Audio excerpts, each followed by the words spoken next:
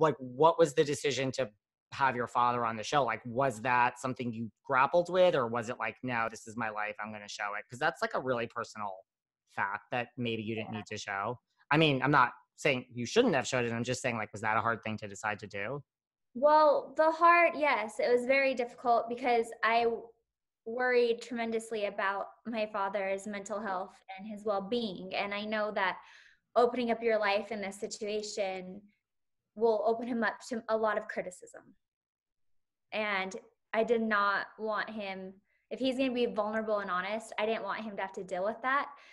However, at that point in time, he was living with me. I was taking care of him. He had just gotten out of rehab, and we were trying to manage, okay, I really want this. I want to take this opportunity with the show. I really want to do it.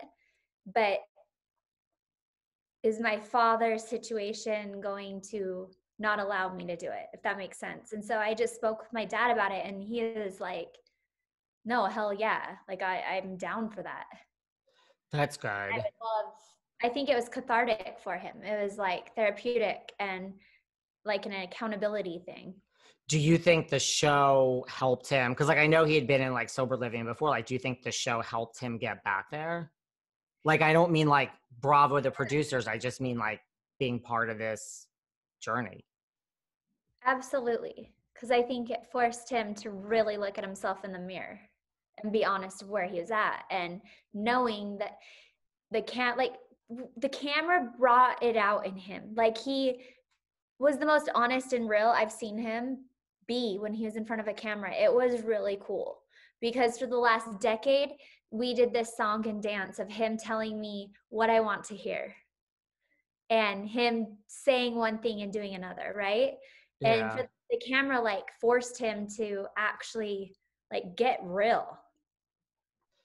Yeah, And you can't hide from the camera. yeah.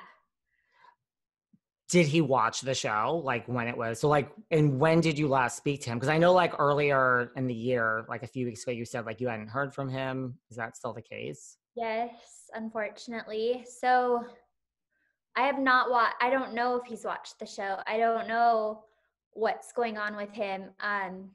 When the epidemic hit and we all quarantined, he spent time here at my home. He lived with us during that time because obvious reasons.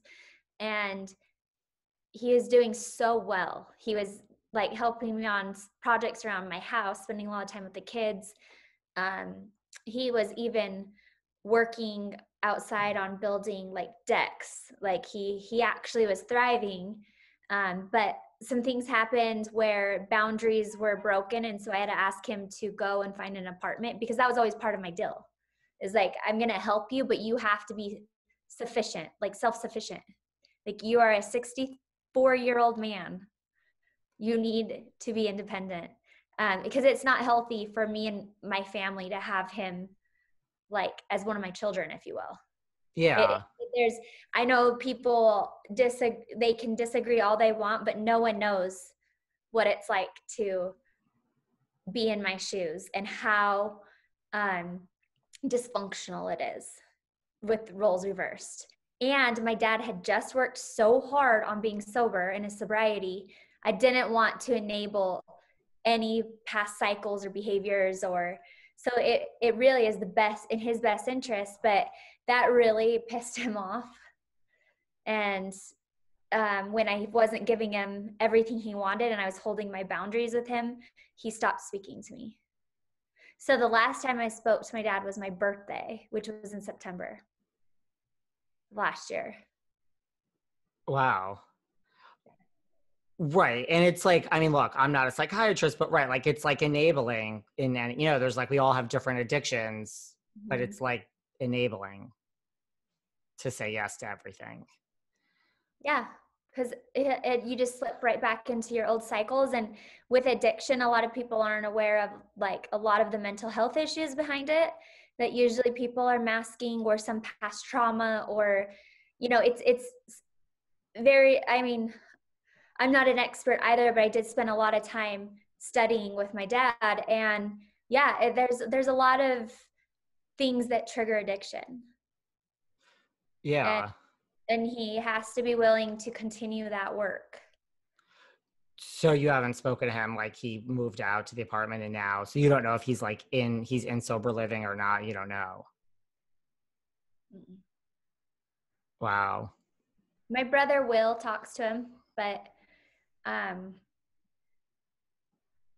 which is interesting because we saw Will on the show, right? And he's not even, my dad was his stepdad. So he's not even a biological son of my father. So I think that's really big of Will. Yeah. But Well, hopefully he's okay. it seems that he's okay. That's good. Like, meaning he has a roof over his head and he, you know, he's okay. And it sounds like the show at least pushed him in the right direction.